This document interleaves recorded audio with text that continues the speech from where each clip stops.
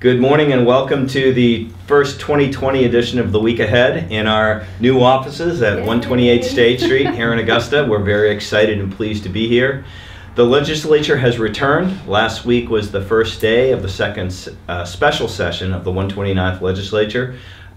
Committees are up and meeting. According to Megan, there are about 120 bills that have already been printed out of the roughly 200 that Legislative Council let in.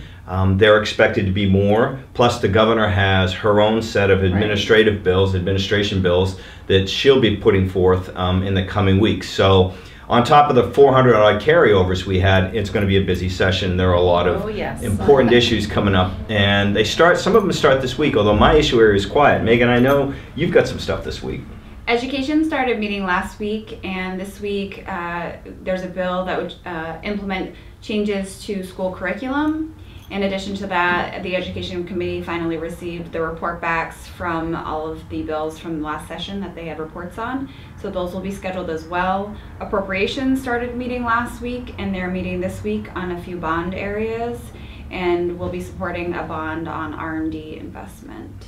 In tax, they're going to be talking about ETIF, employment tax increment financing, the review and the report that OPEGA did. They're going to kind of tidy up a little bit of that, and they're also going to talk about the CTAC capital tax credit. They've got a couple public hearings, but we're just going to be monitoring them, so they're just kind of getting off to a good start. So. All right, both the Environment and Natural Resources Committee and the Energy and Utilities Committee are meeting this week. Both are holding work sessions on carryover bills from the previous session. Over in the Natural Resources Committee, they got a couple bills dealing with some EPR, Extended Provider Responsibility carryover bills they dealt with last session, solid waste bill, plastic bottles and things like that. They'll be meeting a couple days this week. Energy and Utilities meeting a couple days this week. Energy's doing some work sessions on some carryover bills, one being LD13, dealing with microgrids, also dealing with community solar, and there is a report back from the Energy Storage Commission to the committee on Thursday of this week, along with a report back from the Governor's Energy Office, Dan Burgess. So it's going to be a lot going on this week in the committees, but working on a lot of bills from last year.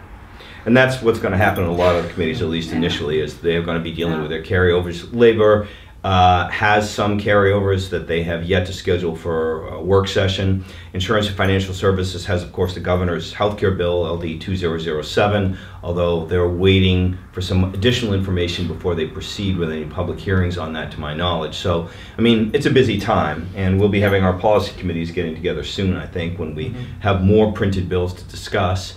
But in the meantime, we'll be back next week with the next edition of The Week Ahead, and we hope you'll join us. Thank you. Stay classy, Maine. Linda's jumped the gun.